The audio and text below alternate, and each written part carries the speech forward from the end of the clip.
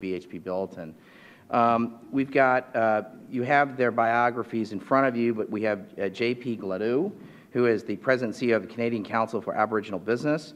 We then have Mr. James Ensor, who's come all the way from Australia, who's the Group Senior Manager for Social Policy for BHP Billiton. Then we have Mr. Sam Woods, who's the Business Development and Government Affairs Manager for the Navajo Transitional Energy Company, who's come in from New Mexico to be with us. And then we have Mr. Emmanuel Boulay, who's come all the way from New York Avenue.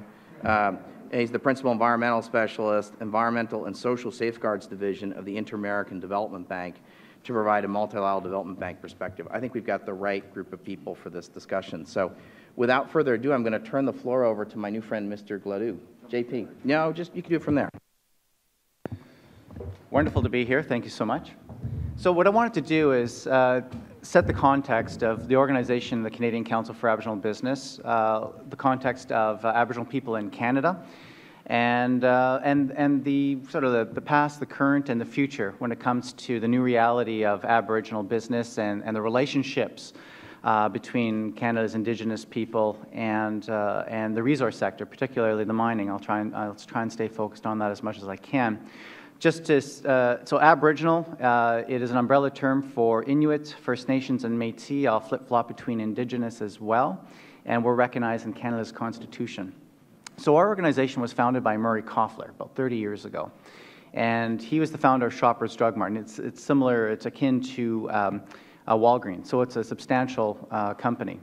And when Mr. Koffler came out of one of his stores in Calgary, he recognized that Canada's Indigenous people were not in a great state. And we've struggled, but we've made some significant advances since then. So 30 years ago, he challenged the government at the time and said, we need to do something about this. And they really didn't do a whole lot, so Mr. Koffler said, okay, I'm going to do something. So we started the CCAB. Now, what's sort of Canada's national sport, do you know what it is? You might think it's hockey, but actually, but it's not, although we're pretty good at it. You guys are very good at it. It's actually lacrosse. It's an Indigenous game. But Canada's other sport for a very long time has been ping pong. And the way this game has been operating, we've got the federal paddle on this side, and we've got the provincial paddles like this. And you can guess who's in the middle. And for the longest time, because we're the fiduciary responsibility, and by the way, I'm Anishinaabe from Northern Ontario, so I am Indigenous from Canada. The way this game has gone is when we wanted to do something in our territories, which is akin to BLM lands here in the United States, we go to the feds, and the feds will say, well, listen, that's the provincial territory, so across the table we go. And we go to the provinces, hey, we want to do some resource activities, we've got some partnerships, we want to do something, and the province says, well, other side of the table, you're actually the fiduciary responsibility of the federal government. So this game has been going on for a very long time, and I don't know, I kind of got dizzy, and I think my ancestors are getting kind of dizzy. But the point is that industry, corporate Canada, is starting to wise up that this is a terrible game to play, because they're sitting on the sidelines, and they're going, where's this ball landing? And you know, the role of government sometimes is to manage their liabilities, but when you're looking at your butt half the time, you're not actually looking forward to where the opportunities are. And Canada being a very strong natural resource-rich country, when we talk especially about mining, there's so much opportunity. So the industry has said, okay, enough of this game. So they're starting to come to the table now, and they're creating viable, long-term, sustainable business relationships with our communities. It's also been driven because we've had over 200 court cases that have landed in the favor of our people. We've won over 90% of the court cases that we've entered into. So we've got a lot of political and legal clout now, and now we're starting to develop the business savvy. And the opportunity to partner with industry is being embraced by a lot of communities, not all communities. And the other thing you have to realize, we have over 633 nations across the country, 52 different languages. We have Inuit, we have Métis. So you can't paint it with one brush. So I want to just give you the broad overview. So for the longest time, our people were very much interested in jobs, and then we were interested in business and part of the supply chain to make sure that we're at the table participating in the economy. And now we're actually becoming partners on many of the resource projects, extraction, primary producers, or partners with many of the companies across the country. The more progressive companies like Cameco and BHP, for instance, are some of the major employers of our people, and they also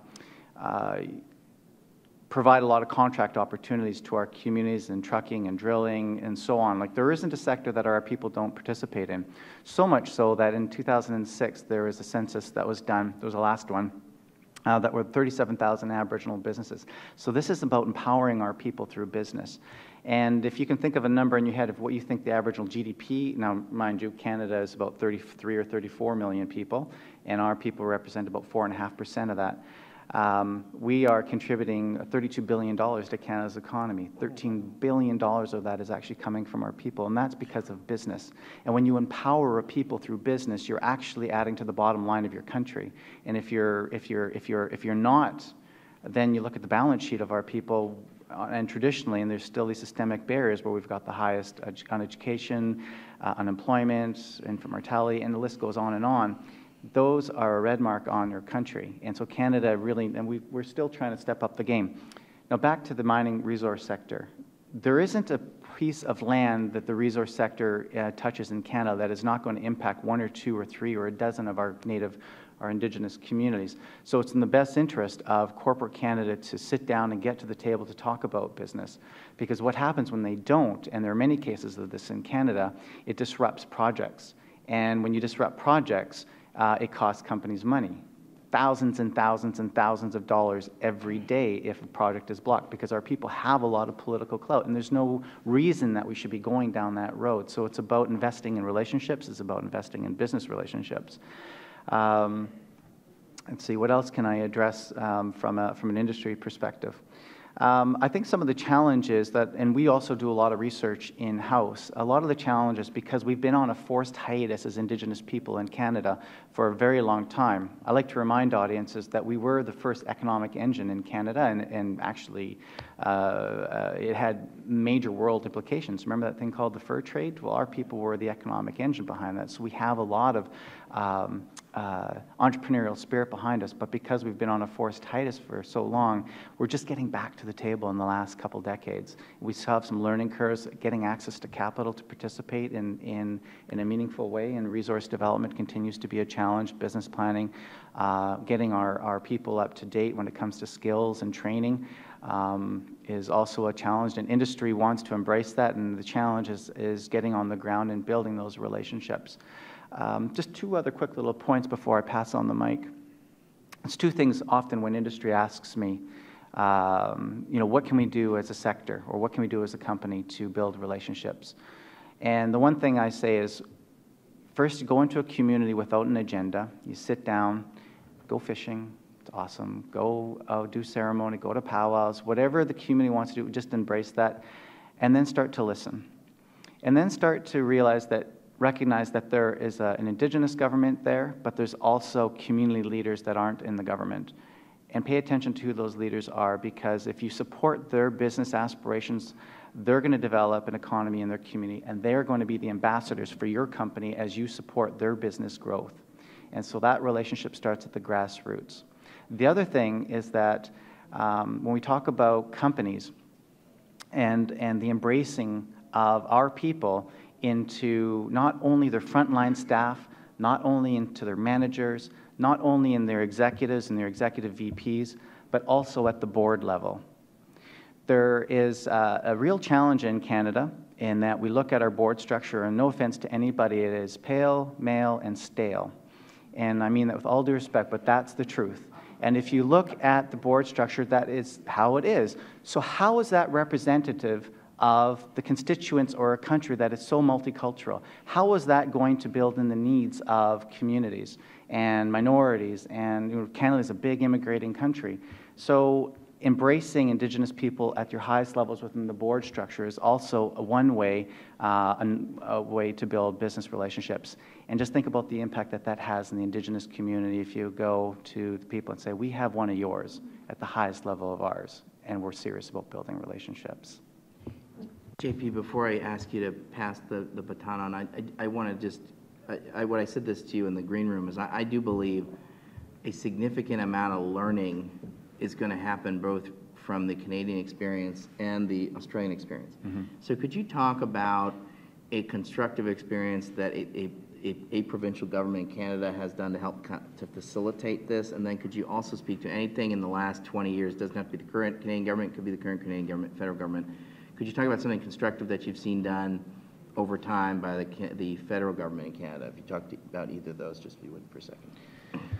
The federal government has, for the longest time invested in entrepreneurs. They've had some really strong programs like Aboriginal Business Canada. It's supported for many years the business aspirations of our people across the country.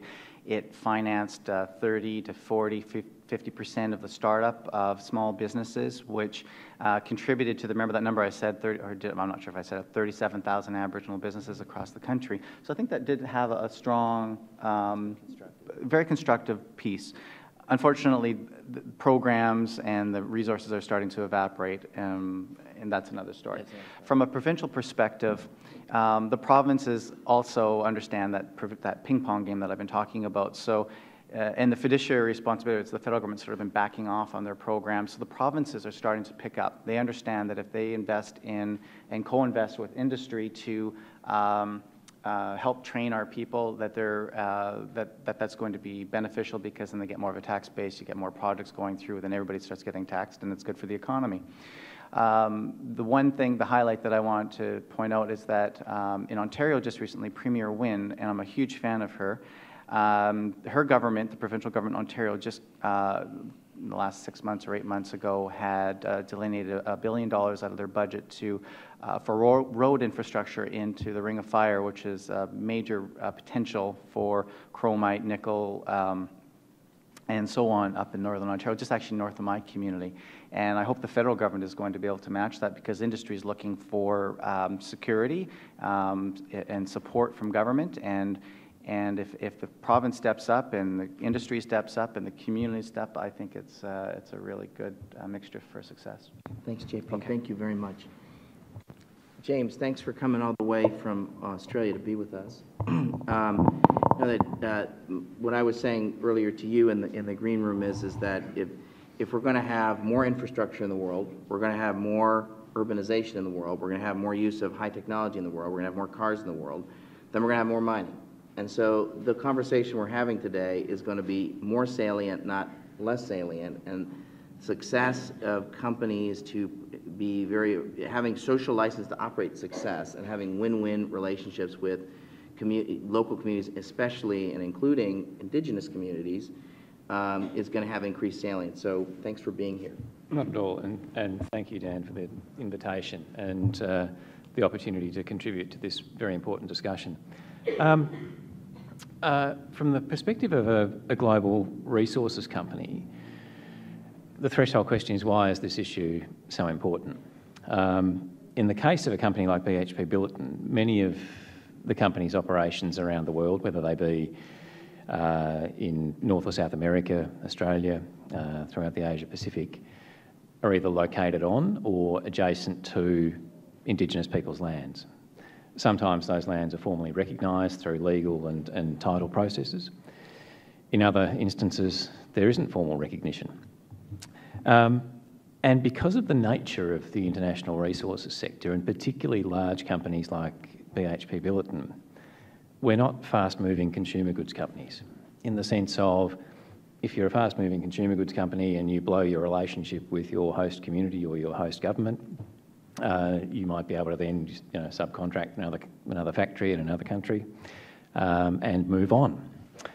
That's not the nature of the global resources sector. A company like BHP Billiton, when it makes an investment in a mining operation in any part of the world, generally that will involve tens of billions of dollars of capital investment, and the company's presence will be anywhere between 80 and 120 years or longer.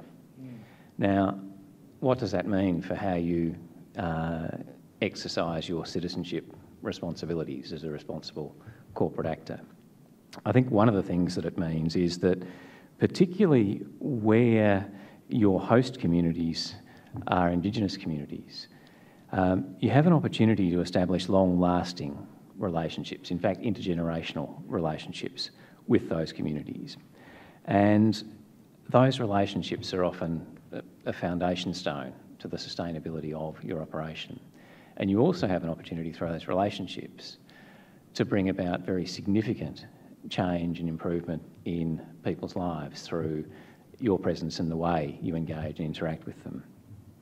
Now, interestingly for BHP Billiton, this understanding of our role and this opportunity led to the company recently developing a specific Indigenous peoples policy statement, which is now a public document on our website. And what that does is it articulates our understanding of Indigenous peoples' experience around the world, where often Indigenous peoples have profound and very special connections to land, to waters, and that's linked to their physical, their spiritual and economic well-being. And we also understand that in many parts of the world, Indigenous peoples have suffered marginalisation and disadvantage and other forms of social exclusion. So acknowledging that reality and those dynamics as a company, the policy statement works to integrate the views and concerns of Indigenous peoples into our decision-making processes and our operating models. And there are three particular aspects that we believe, as a responsible corporate citizen, we can contribute to the benefit of Indigenous peoples from our presence. Those three aspects are economic empowerment, social development needs and cultural well-being. So I'll just touch briefly on each of those. In terms of economic empowerment, Indigenous peoples in many parts of the world are now deriving very significant benefits from advanced and leading practice extractive industries operations. So they include through procurement, through project equity, through intergenerational trusts that provide annuity streams that last multiple generations. And some of those arrangements are reflected in some of the operations that BHP Billiton now has in some parts of the world.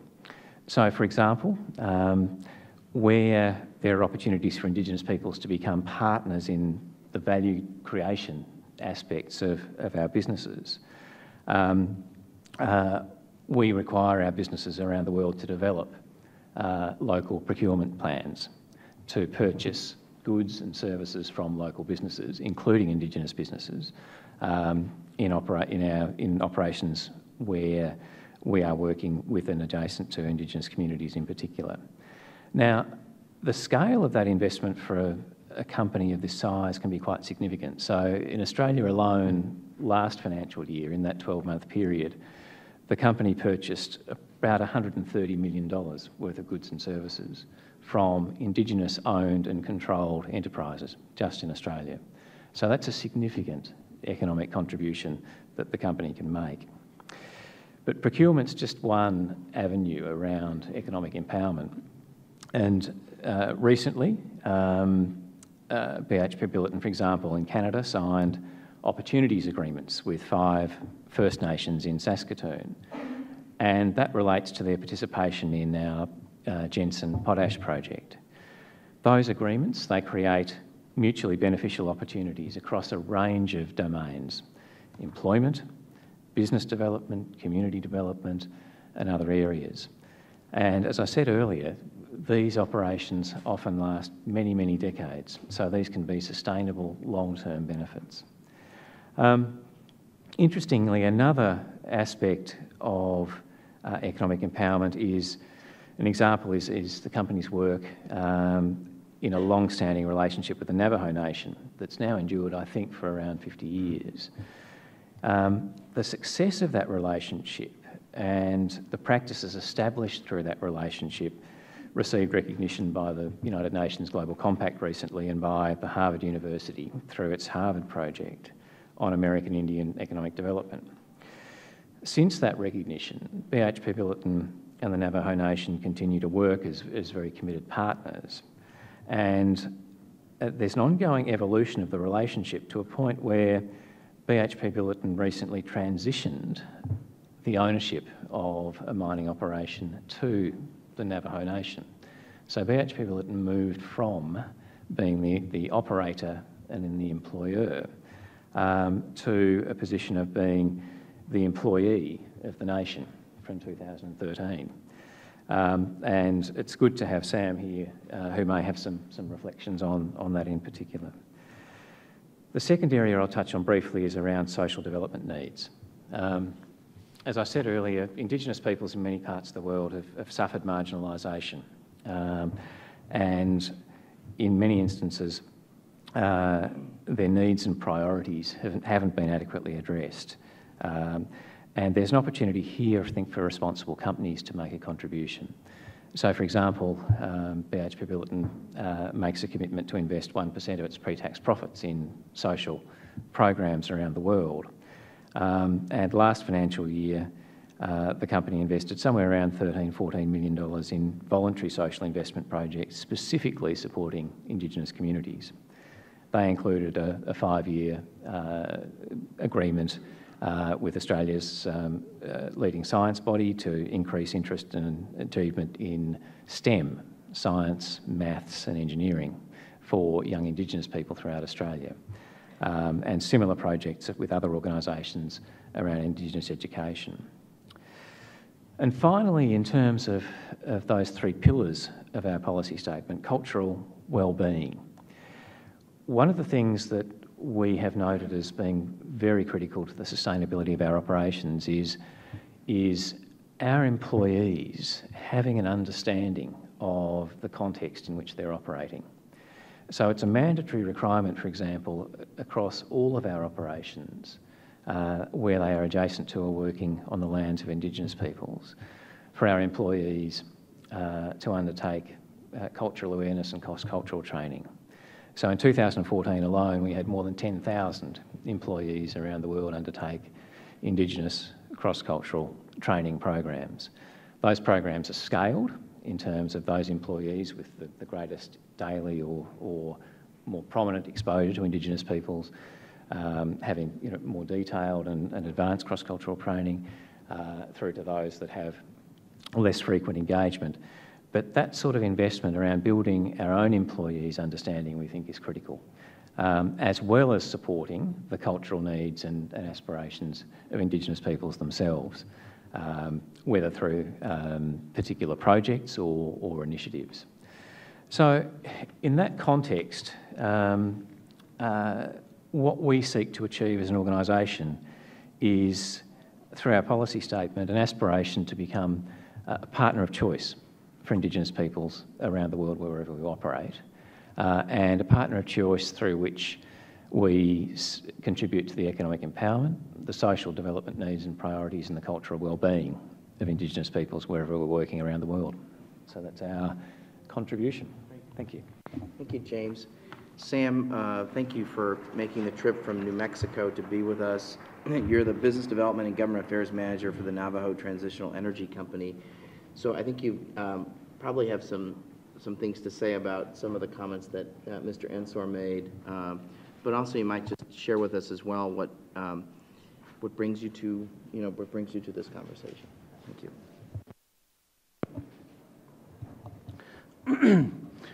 Thank you, Dan. Thank you for the invitation. It is an honor to be here today. Good morning. Yat e bine. My name is Sam Woods. It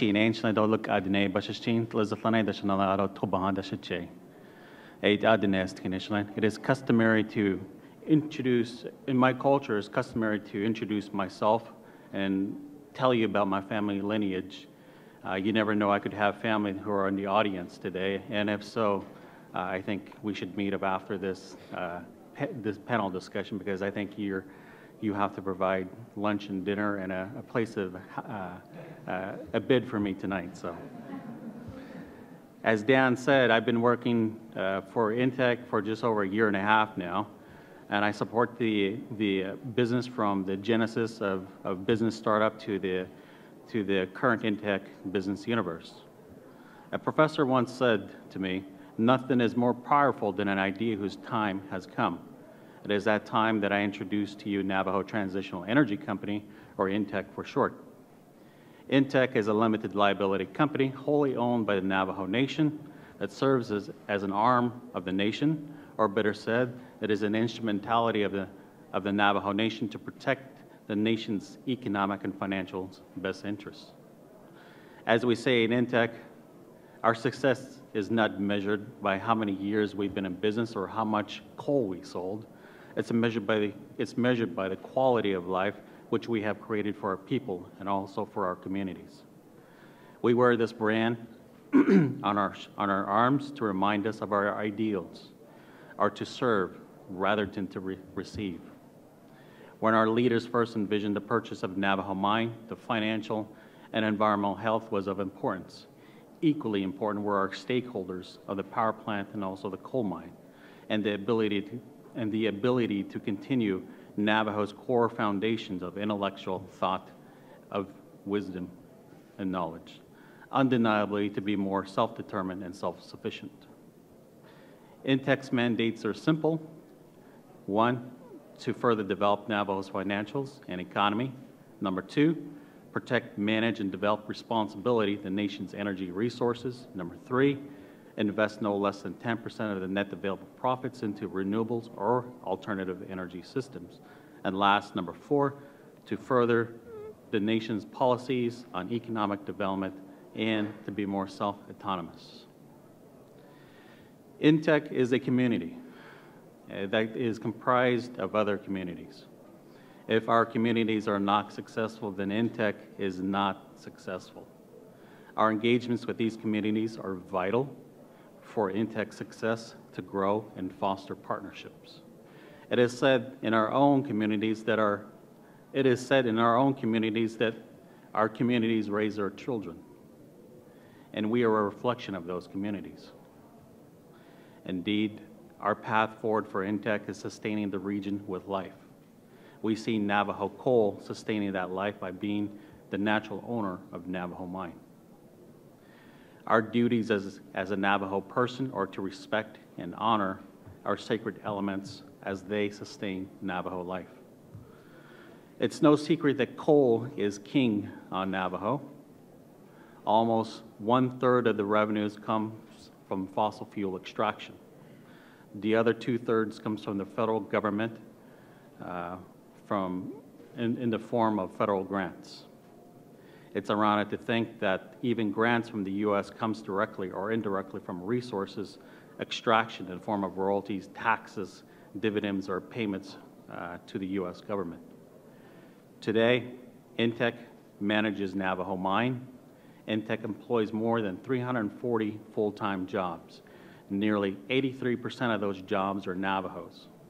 We see these jobs as careers that are built from the moment they take a position to an individual's journey through learning, work, and other aspects of growth and life.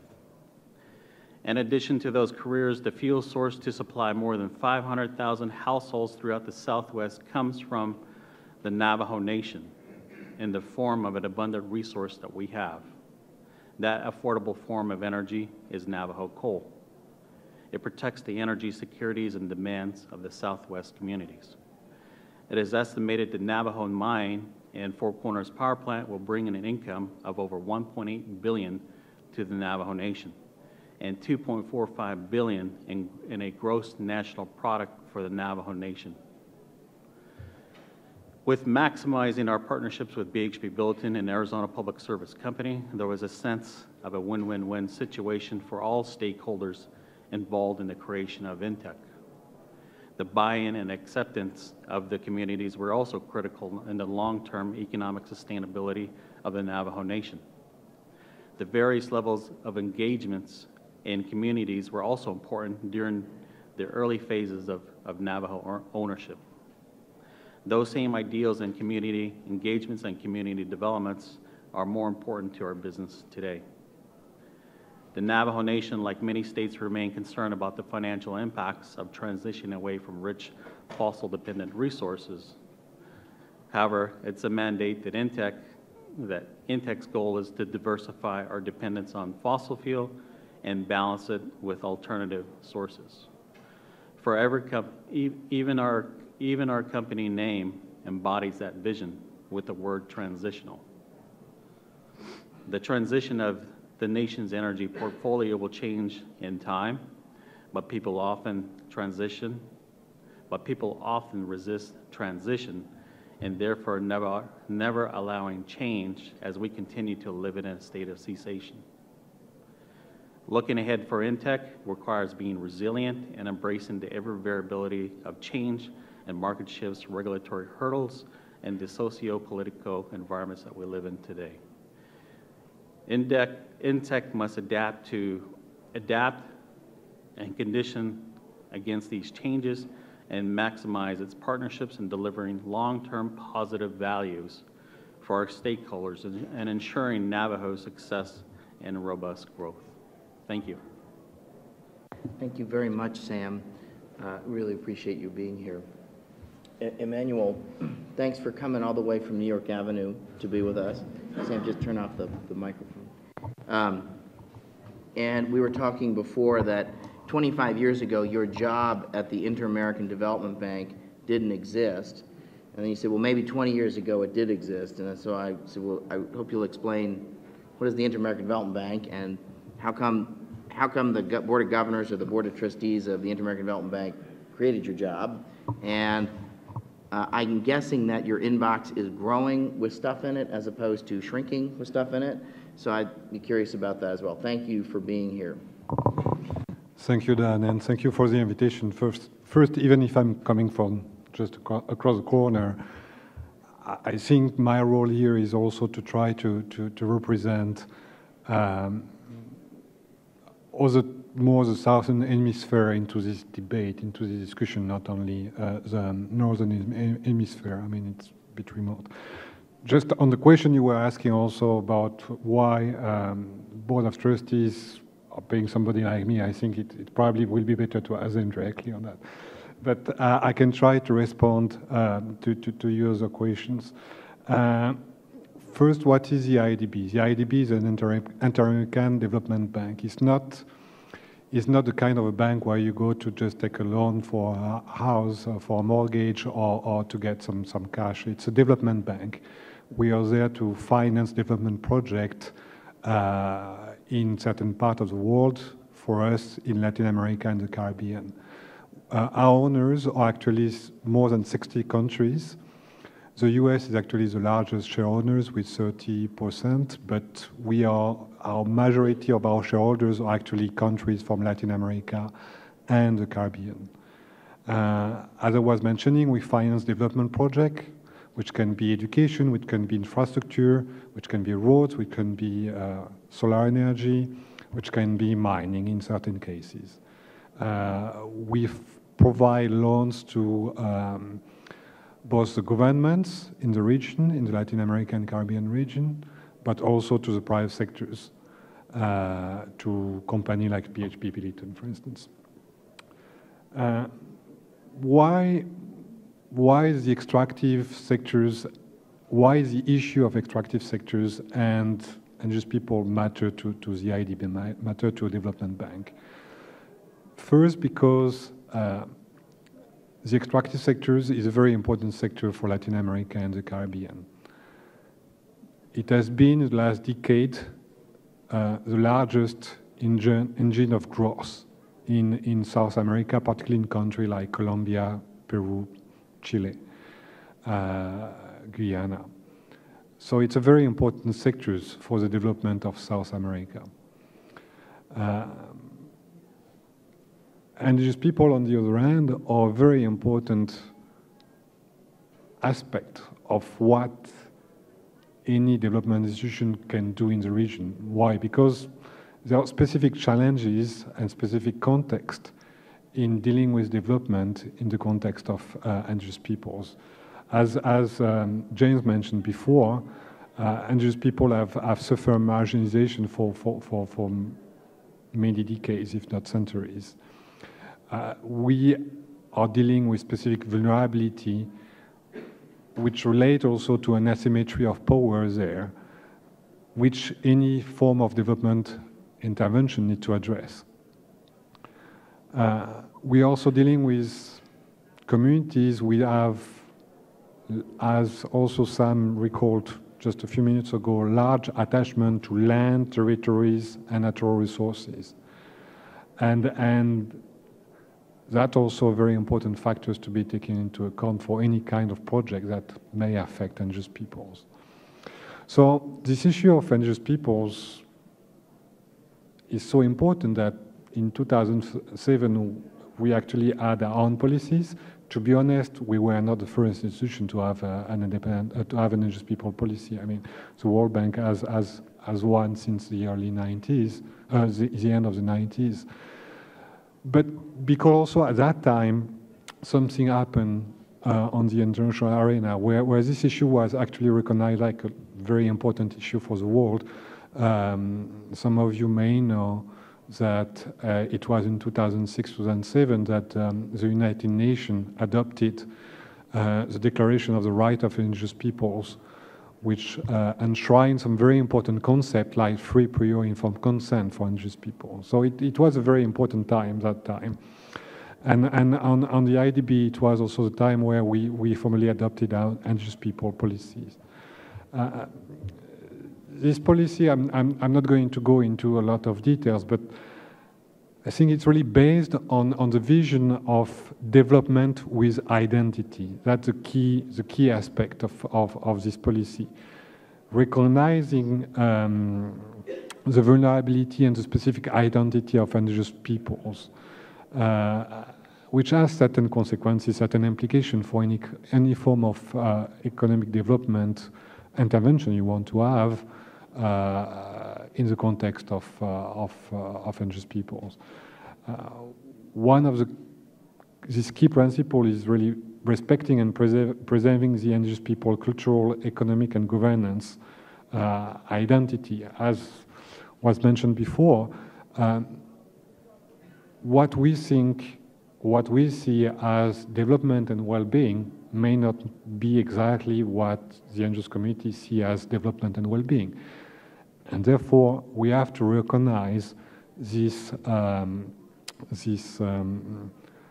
different, sometimes different view of the world and incorporate it into any form of benefits, any form of partnership we want to have with indigenous peoples. A very important aspect to be able to achieve that is actually consultation, what we called in our policy good faith negotiation, to understand how indigenous people see the world, see their own benefits and what they want to have as benefits. We have also incorporated into our policy what is now recognized as free, prior, informed consent for certain cases which may significantly affect the physical or territorial integrity of indigenous peoples.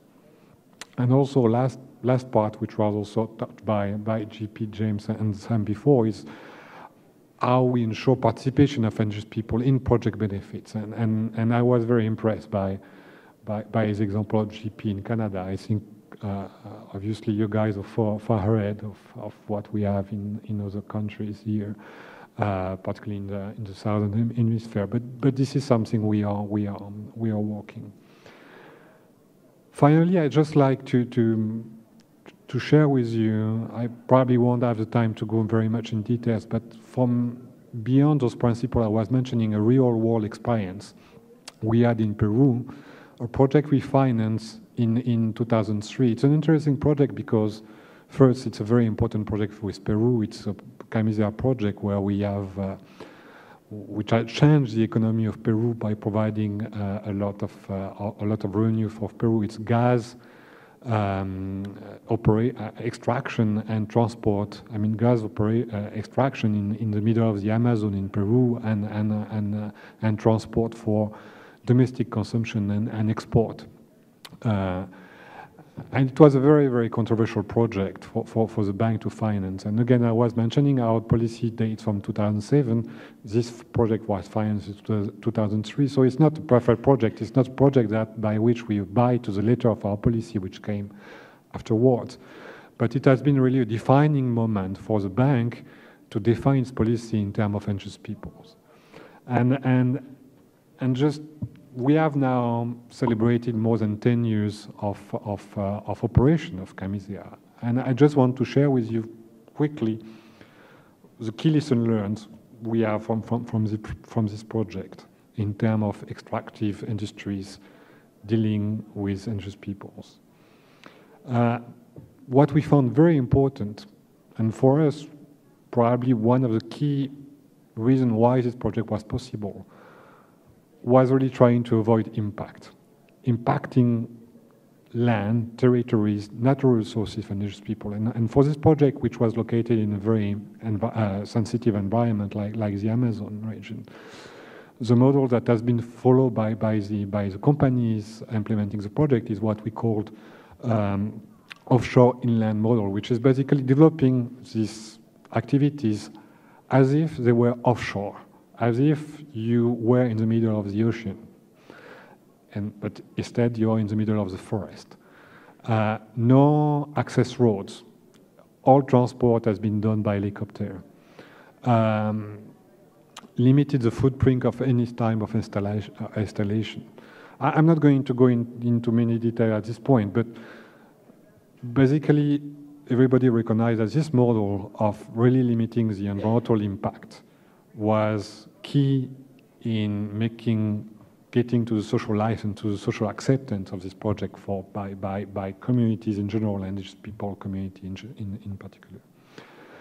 As James mentioned before, long-term relationship is absolutely key, and what we saw through this project was the importance of building trust through ongoing consultation, not just before you do the project, but including the overall life of the project. And one interesting experience has been what we call participatory monitoring, which is basically empowering the indigenous community to do the monitoring of the project themselves. Basically, some form of empowerment here, and also an important area, a factor for them to gain trust in the project, actually delivering their commitments. And another important area or factor for success here has been partnering at different levels, not just with the companies. Governments, central, local, have a role to play here.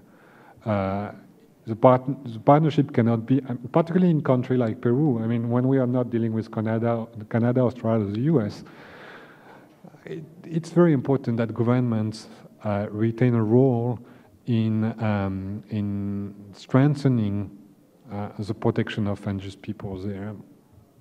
And that's something we personally, I mean, we as an institution help to build with partnering with the government to have what we call the 21 commitment to strengthen the position of indigenous people in this region into the country also. It was a very important outcome of the project. Having said that, we also recognize that some things didn't work. And two examples I want to mention here, it's also the lack of capacity of the local government and central government. Unfortunately, means that the benefits that were expected for the indigenous community didn't really trickle down to them. And when you're dealing with in country like Peru, Colombia, of the Southern Hemisphere, where the local government doesn't necessarily have a very strong capacity to deliver benefits to very remote regions, it's very important to think about what should be the role of the private sectors in being able to deliver those benefits too. And also something we are watching, and that was briefly touched upon by Dan in his introduction, is the fact that we see also the arrival of new actors. Into the same area of Camisia, we have seen Chinese company, for instance, coming right now. And they are not necessarily going to implement the offshore inland model. And that strengthens a little bit all the benefits we see have been accrued for the 10 years of the working of the Camisia model. So us as a development bank, or the government of Peru, or other, or the private sector also, how we can try to work together to establish some minimum understanding of what any companies coming into the situation should be doing. It's also something we are interested in discussing with everybody. Thank you. Thank you very much. JP had a two-finger, and since he's come all the way from Canada, I'm happy to oblige. JP. Okay, really quickly.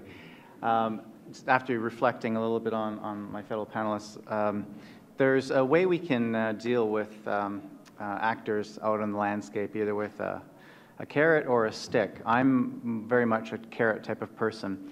We've got a program within the Canadian Council for Aboriginal Business called PAR. Now, don't get too excited. I know it's golf season, but it stands for Progressive Aboriginal Relations. And this program, what it does is it helps companies build and think strategically and actually align their practices in building good relationships, progressive relationships with Indigenous people. And it does, it helps companies improve their relations in 4 pillars: employment, engagement, investment, and business support or procurement.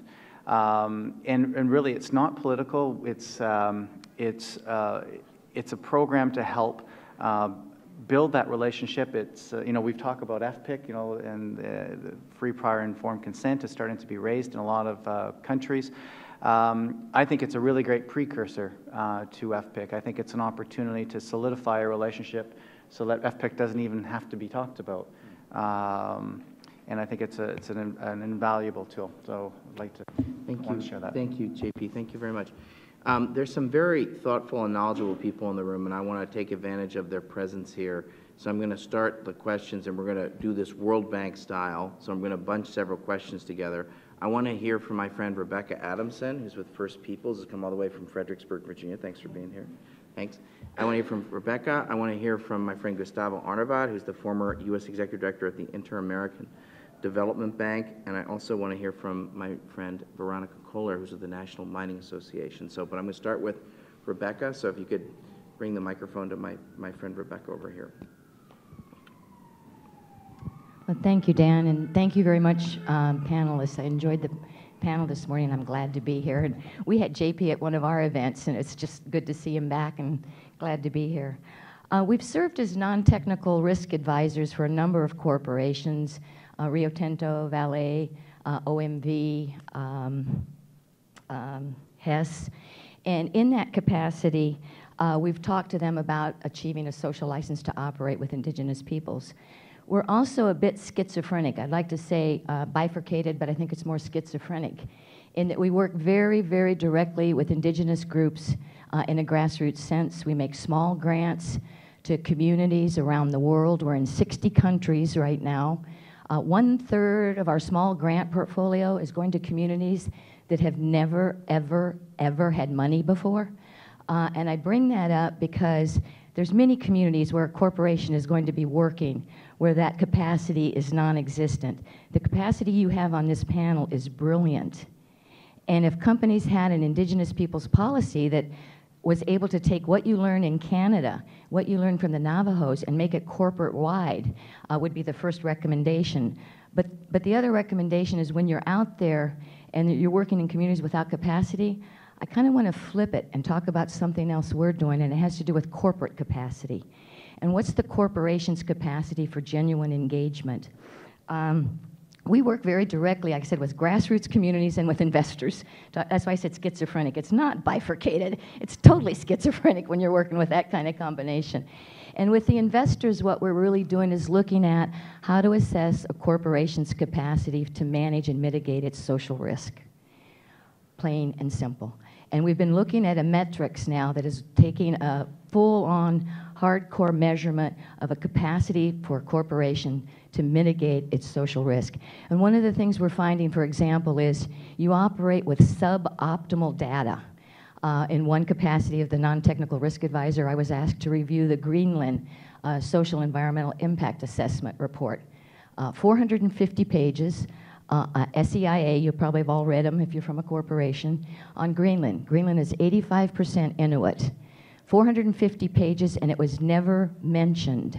There was no mention of Indigenous peoples and the Inuit culture until the last chapter, which was 10 pages long, which brought the Inuit people in, and they said they need education, and there's probably not much we could do right now. I gave a lot of advice to that company and said, they kept saying, but the Parliament approved it, the Parliament approved it, and we kept saying, you're required for broad-based community support. Your SEIA is not giving you the kind of optimal information you need because you're not in the villages and you don't really know what the villages want, and that's where you're going to be laying your pipeline. needless to say, Parliament got reelected. I mean, actually, Parliament got wiped out the next election, and they put in anti-development people. This is where a corporation could have been in there, could have been on the ground with optimal information. They'd have been able to read those signs instead of getting flat-footed and blindsided with the fact that now Parliament doesn't want any development. You know, there's ways that we need to look at how corporate, and what we've seen in our measurements is that a company that can mitigate its social risk actually has higher economic performance. And on average, the economic performance was, what, 5.6% higher return on investment? It went as widely as 11% more return on investment for those companies that could not manage their social risk. So that there's metrics out there, and I think there's a capacity that companies need to look at as to how they engage. Thanks, Rebecca. Gustavo, I suspect you had to deal with this on a fairly frequent basis. There's a microphone over there. That and your role as a former, when you were U.S. Executive Director at the IDB. Right. Thank you, Dan. I think you asked Emmanuel why the Board of Executive Directors would hire someone like him, so I thought I would provide the answer. So as Latin America has become more and more democratic, certainly over the last 20 or 30 years, the role of all stakeholders, all citizens, all residents in a particular country has become more and more important, and therefore the need to address their needs and their demands. Without the kind of work that Manuel does, the kind of policies that the IDB and others have implemented, we simply at this day, we could not get those done. For practical matters, it wouldn't be able to. We couldn't do it locally. To be very frank, politically speaking, it would be very difficult for the United States to provide the kind of funding that it does to multilateral institutions. So everyone wins. It's the indigenous communities win, the governments win, the IDB wins. However, these policies, regardless of how well intended they are implemented by human beings and not by God. And so for a variety of different reasons, at the implementation level, there will be differences as to whether or not various policies are being implemented in the correct fashion, or they're being implemented in ways that adversely affect indigenous communities, and in contrary to those policies. The challenge has been for many years, and I saw this firsthand, when we have to come up with a mechanism that's supposed to be independent, that's supposed to provide for consultations, supposed to provide for investigations to see who's right. And ultimately, of course, the Board of Executive Directors, although they report to the Board of Governors, believes itself to be sovereign. At the IDB, we have an interesting governance issue, which is that the borrowing countries collectively control slightly more than the majority, I think for good reasons, but then that creates challenges. And one of those challenges on a practical level is that whenever a project is challenged, the director for that particular country understandably takes on the role of advocate in challenging any findings by any kind of independent mechanism. Much like I have to say, if ever I was on the board and the U.S. Treasury or the U.S. government was challenged in some way, the last thing I was going to do was to say, I agree with you. We're wrong. I'm just being very practical. And so that's always been the challenge. I think will continue to be the challenge. Having said all that, we're talking now at the margins, because I am convinced that the vast majority of the projects are being done in an appropriate fashion. Because of the work that Emmanuel and some of his colleagues do, I think that we've addressed these issues in a way that we're doing so now in a way that we didn't do probably 30 years ago or so. And so, on balance, I think they should get a very good grade for what they've done. Thank you, Veronica. Thank you, and thank you to the panelists. It was very interesting presentations. It's great to hear what BHP is doing, and I appreciate, a company that's forward-thinking and working on social and developmental issues and working within communities. I think over the past 20 years, a lot of good actors have come out of the woodwork in the extractive sector. And I think it's now our responsibility to raise awareness about what those good actors are doing, to incentivize other companies in the sector to raise their own bars to that level. And that can be all of our responsibility, not just the companies who are actually moving that bar up, because it's in everyone's best interest to have the entire sector have the same positive impact in the communities in which they're operating. And as Rebecca mentioned, there are economic reasons for corporate and social responsibility changing and being mainstreamed through a company and helping us develop a business case to articulate and help other companies reach that goal as well, I think would behoove all of us. And it's not just the private sector and the community partnerships that I think are important and necessary for success, but it's the public, I mean, it's the government as well participating in this and partnering with private and then with communities. There are a lot of things that companies can't do if the government isn't open to extraction or operations in certain areas or in their national boundaries. And then we don't want to leave out the investors. And so I'm glad to see that IDB is here. And obviously, you know, IFC has been working in the extractive sectors and identifying principles to help raise the bar. But there are other investors out there that could be brought into this conversation that would help, again, raise the bar. As folks to respond to some of the comments that were here.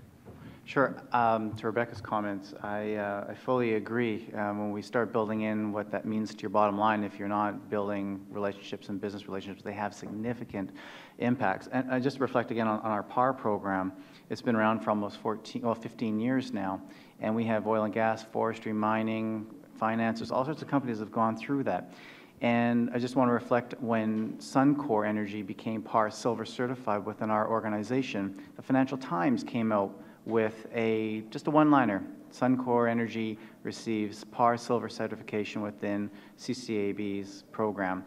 And what that says is that finance is obviously paying attention. If you're not checking off your boxes, and I hate to say it so crudely, but if you're not actually working and spending time and developing relationships with Indigenous people, your products are at risk. And risky projects, money becomes more sparse and more expensive. So absolutely, right on the head.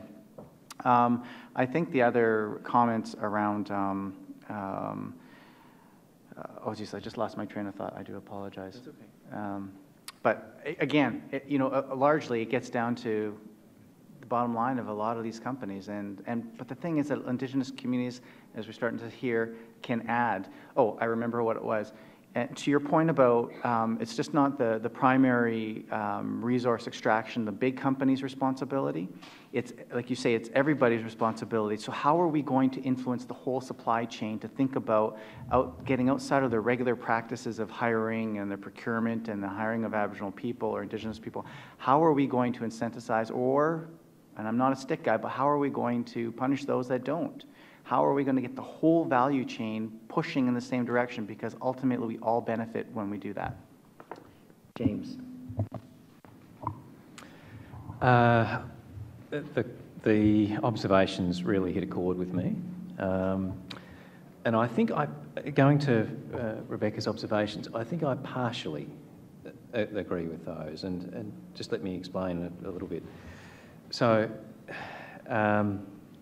risk mitigation as an approach, is it necessary? Absolutely. Is it sufficient? In my view, no. And by that I mean organisations. If you look at typical approaches around risk mitigation frameworks. So for a company like BHP Billiton, it's mandatory for every operation that the company operates around the world to have regular, independently conducted human rights impact assessments, social baseline assessments, community development management plans. These are mandatory deal breakers, and it's a compliance-based model. Those processes, they produce voluminous documents and plans and such like. And they're necessary, but I'm not of the view that they are sufficient. And I think it goes to JP's observation that at the end of the day, there's no substitute for hiring people who have the capacity to build relationships, to be open, to build understanding, operate in cross-cultural contexts, and people with personal integrity in terms of how they manage relationships. And I think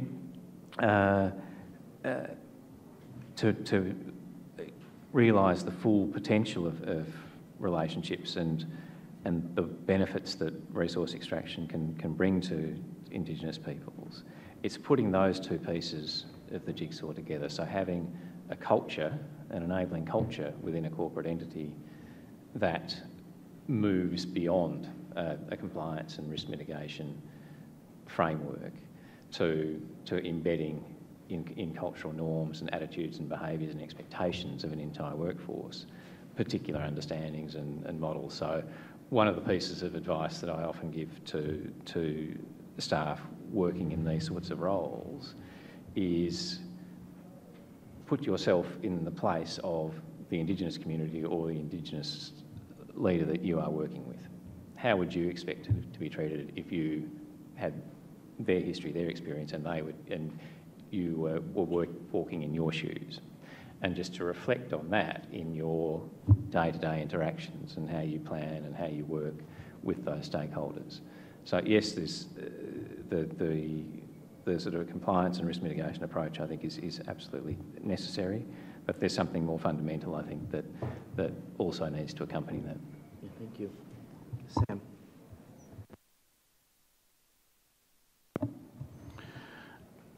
I also agree with James. The Navajo Transitional Energy Company, or the Navajo Nation,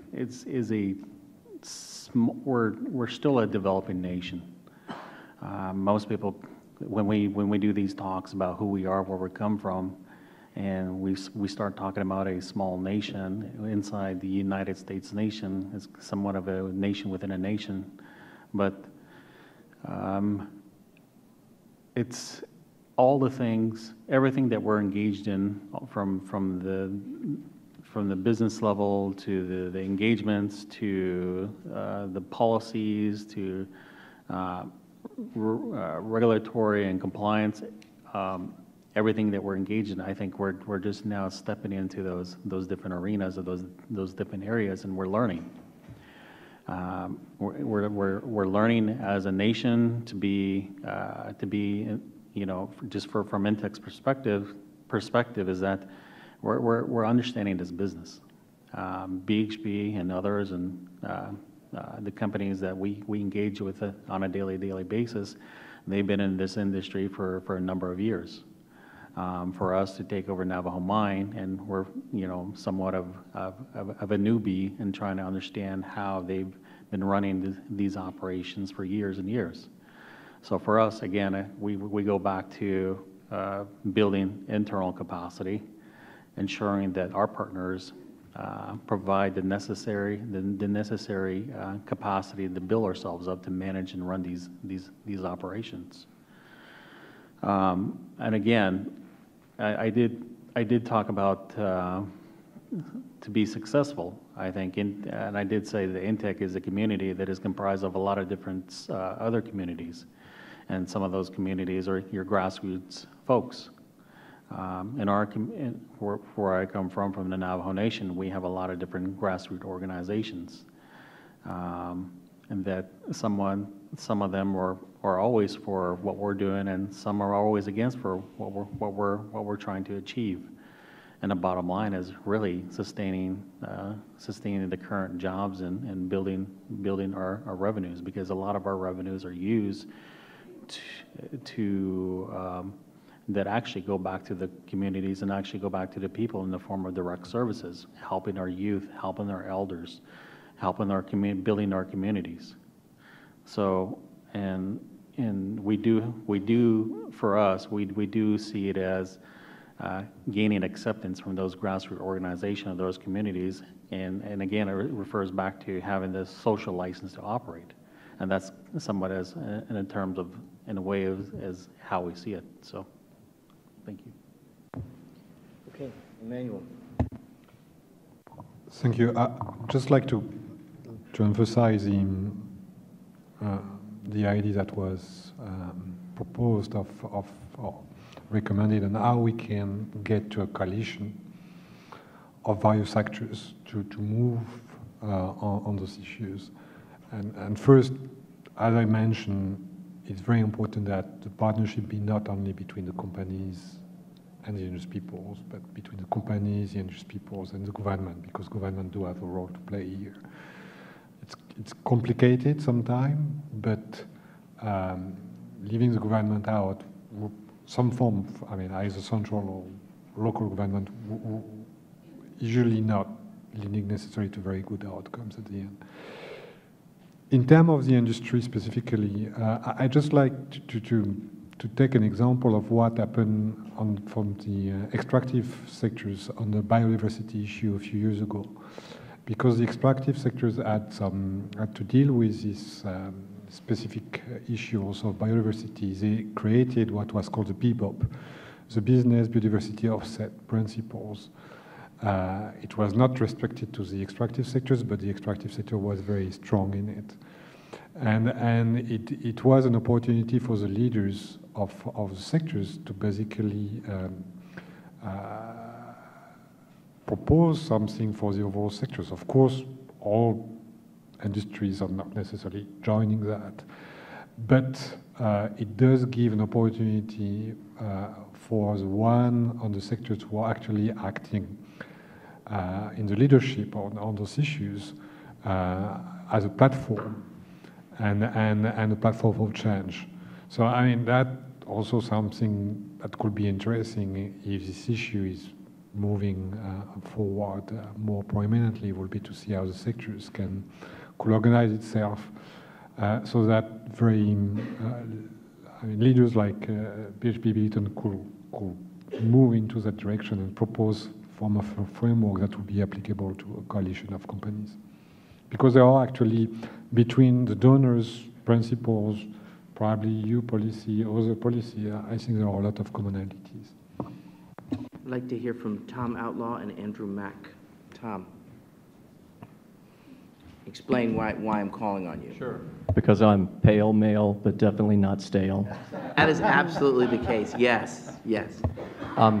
Now with USAID in the partnerships division, but formerly just returned from Madagascar, where I worked for a Canadian mining company, Sherritt International, which ironically happened to be Canada's largest thermal coal producer at the same time as one of the world's largest proprietary processes for nickel mining.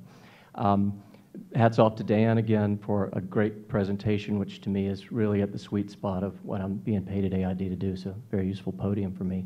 I just want to make one observation based on what Gustavo said and maybe turn this Sal's ear into a silk purse here. Whenever I'm on a panel discussion about extractives in Africa, it's always resource curse, corrupt governments, fiscal regimes, bank accounts we don't know about, that kind of stuff. Whenever I'm on a panel and to a person on a Latin American discussion, it is always about indigenous rights and the environment. Now, obviously Africa's got plenty of indigenous peoples, right? So what's the diff? If it is true what you just said, that these countries are advanced enough on the development spectrum that these organizations both have the ability, the technical skills, and the government, leeway to make a ruckus about these things, maybe that's in some ways a sign of progress. We were operating a strip mine in the heart of the world's probably most endangered rainforest in Madagascar. That was a focus of some of our issues, but it was mainly dealing with a corrupt coup regime, and everyone was convinced that we were paying money under the table, even though as Canadians, except I was a lone American, we really tried to be more Catholic than the Pope on that. One thing I wanted to mention about the difficulty of social license and just how fleeting it can be is, at the same time in Canada, we were divesting ourselves of our coal assets. And we were basically redefining what the company was about and focusing on mining in Madagascar. We were winning sustainability, community relations awards hand over fist. We had the director of UNAIDS get on a plane from Geneva and fly down to give us an award for our HRV testing program. And I remember very clearly because we were getting, at the same time, I can't remember what the order of events was, but either just before or just after we sold the asset, we had in Canada, in Hinton, about, I don't know how many miles due west of Edmonton in Alberta, breach of the coal mine slurry pond. It dumped about 200 million gallons of arsenic, cadmium, manganese, just a cocktail of death into the watershed. And needless to say, that created quite a bit of consternation among the First Nations peoples there. and phones rang, and stock prices plunged, and headlines ran. At the same time, we were doing everything we could to operate in a sustainable and community-friendly way in Madagascar, and it was working. But we were getting in the motorcade with the French ambassador to commission a technical school that we had funded in cooperation with AFD. And the ambassador's in the car, and he shows me his BlackBerry. It's Sacre Bleu, incroyable, qu'est-ce que s'y passe? This story. And literally, as the wheels were rolling, he was not going to get on the podium with us after this had been months in the making. And, you know, we basically had to convince him, look, Ambassador, this is a global company, but you've seen what we do here on the ground. You know we do good work. I can't speak to what's happening here, but I know we're dealing with it. We finally talked him off the ledge, and the event went forward. But, you know, if that had happened, that would have made it the BBC when the French ambassador steps out of Madagascar at his front page news. And so as hard as we were working in Madagascar, a slip-up in another part for a global operation can sink the whole thing.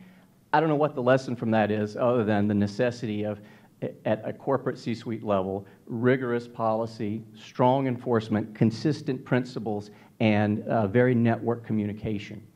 Last but not least, I just wanted to underscore the point that Dan and James were both making. You know, these guys... Sorry, that we're all not stale? Is that what you're going to say? Yeah, the not stale part, we all know that.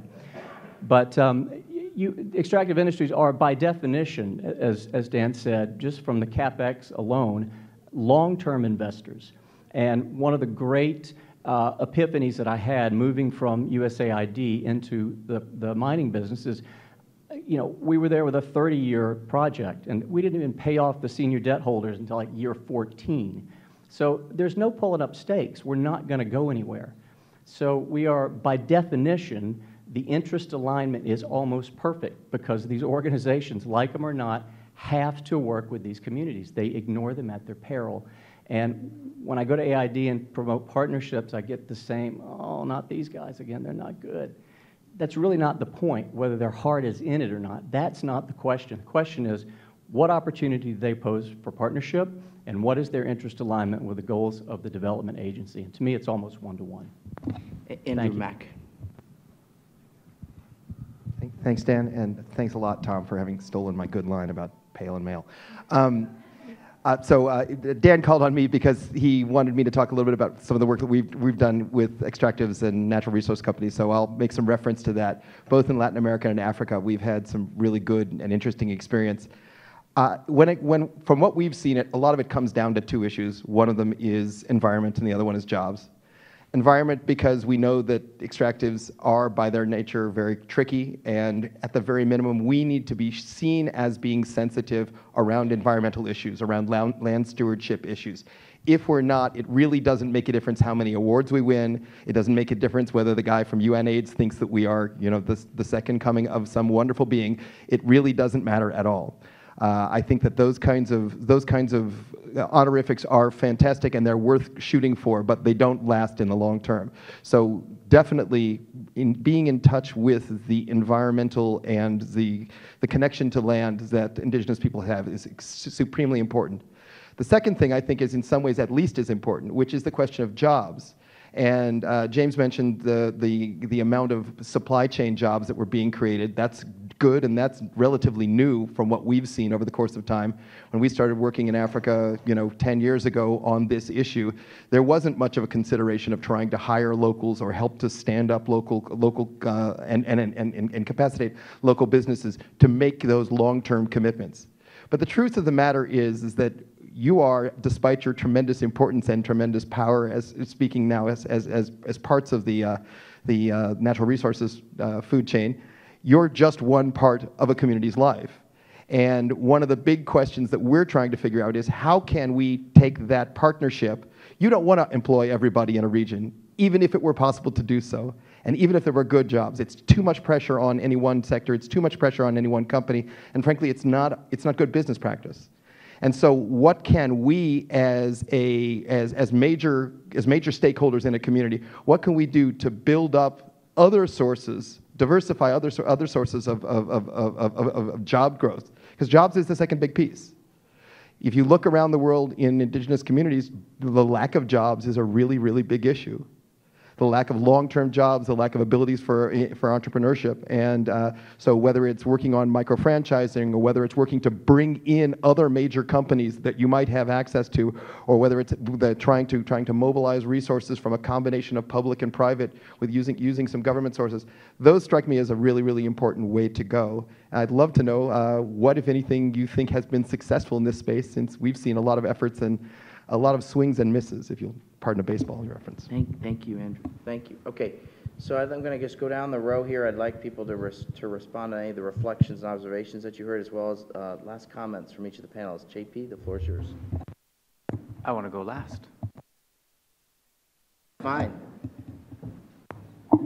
Sure. Again, some very pertinent observations. On the question of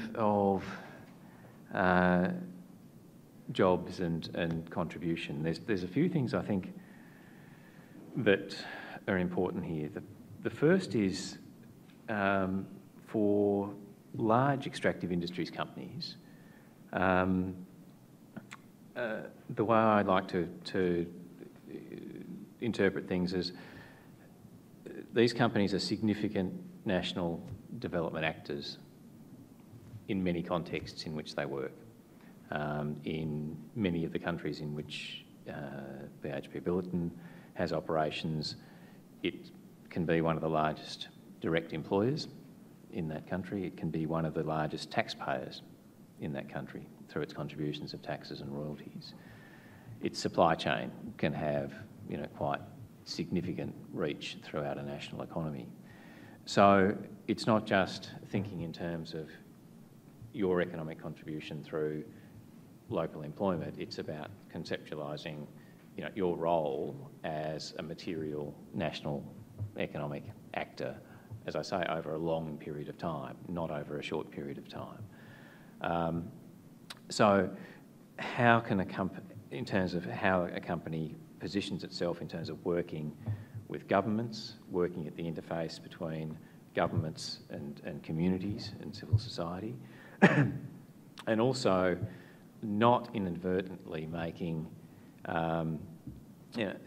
significant mistakes. So by way of example, the resources sector, it's a cyclical sector by its very nature, in terms of it being the outcome of demand and price being the determinant of the outcome of supply and demand, changes over time. So we've recently been through a global resources boom. We're now going through another period towards a sort of bottom of the cycle, and perhaps in 3 or 4 or 5 years, in a number of commodity areas, that cycle will turn up again.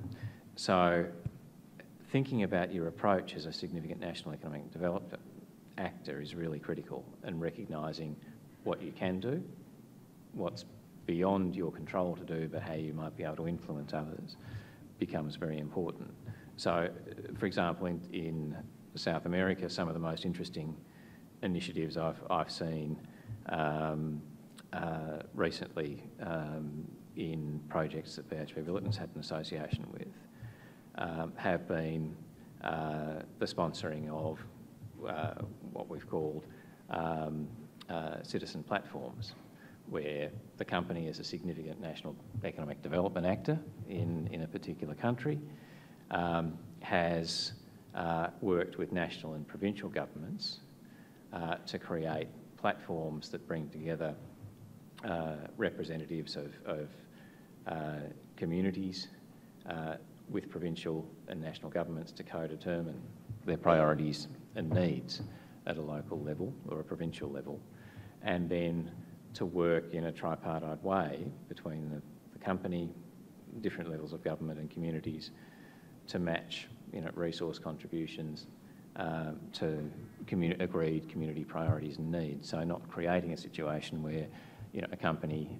inadvertently could become a de facto government and replace the role of government, which is inappropriate. So it's those sorts of things we need to think about. We need to take a sort of systems approach and not just think about the particular mine site and how it interacts just with a local community. That's important, but it's not necessarily sufficient. Sam. In terms of the jobs, it doesn't make sense to employ everyone. In our case, coming from Navajo, we have a high unemployment rate. It's roughly about 51, 52%. And being that we're just over 300,000 people and roughly about 180,000 of those people live on the Navajo Nation, and 51, 52% of those people are unemployed. And it does make sense, I guess, from our perspective to employ as many Navajos as we possibly can, because as James said this, it's cyclical, because if you employ a Navajo person, the person provides a good quality work, a good quality product, and productivity increases. When productivity increases, the company does well. When the company does well, the company creates profits, and the company pays back dividends back to the government, back to the communities, and even the productive worker. They pay back in form of taxes back to the communities and back to the government. So in a sense, it's somewhat of a whole win-win situation for everyone. And again, back to Navajo, we have such an abundant amount of resources on Navajo. As I said, coal is king on Navajo. We have roughly about 42.2 billion tons of coal in the Navajo Nation. So right now we're looking into whether we need to utilize more of those coal resources with the technologies that do exist out there to create other revenue generating businesses for the Navajo Nation. We also do have a oil and gas company. We have a engineering and construction company. We have numerous other different organizations that employ Navajo people. And again, with maximizing our partnerships with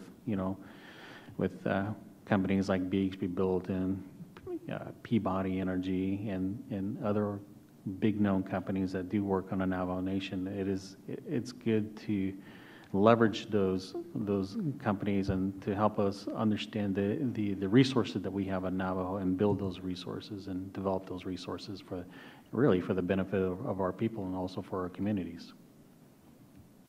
Emmanuel? I think all the interventions reflect very clearly the challenges, opportunity we have.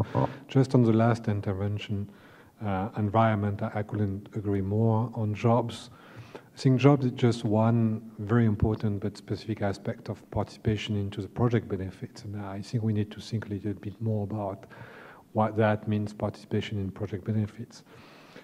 There are also community development. There is the example of Canada, which I think is very interesting too. So job is important, but I think we need to think a little bit broader also in terms of benefit sharing. Okay, JP, you really do have the last word. Thank you. With regards to the unfortunate spill up in Alberta, one of the things that I advocate a lot for is building in Indigenous people into the whole process. Often I ask, well, how do you incorporate traditional knowledge into Western science? It's a slightly colonialistic view if you take that view, but about building Indigenous people into your process and your mitigation process and everything. So in essence, you've got validators. It doesn't answer all your, so that's a significant challenge that you described. I don't pretend to have a silver bullet for that, but that's one element that I think that companies can use to help address some of those environmental impacts that do occur every once in a while, unfortunately. With regards to jobs, again, back to my point about the whole supply chain, you need really strong procurement policies that you need to walk, but you also need to make sure that your suppliers also have those same procurement strategies for employment and procurement of Aboriginal or the Indigenous businesses. Again, your need for goods and services is significant, and you're going to be a major driver of that economy. So make sure every aspect of that economy is thinking about this as well. So ensuring that you've got internal policies and on your scorecards when if you can't find an Indigenous business supply you the good or service, make sure that they've got the strong procurement policies in their practices as well is really important. And just make sure your procurement has teeth. Back to the Canadian government, one thing that irks me a little bit is in the U.S. you've got such strong government procurement policies here. In Canada, we don't have that. It's a nice thing to do, but these policies have to have teeth, otherwise industry or other governments, they're just not going to invest. Okay, on that note, we're gonna end. Please join me in thanking the panel.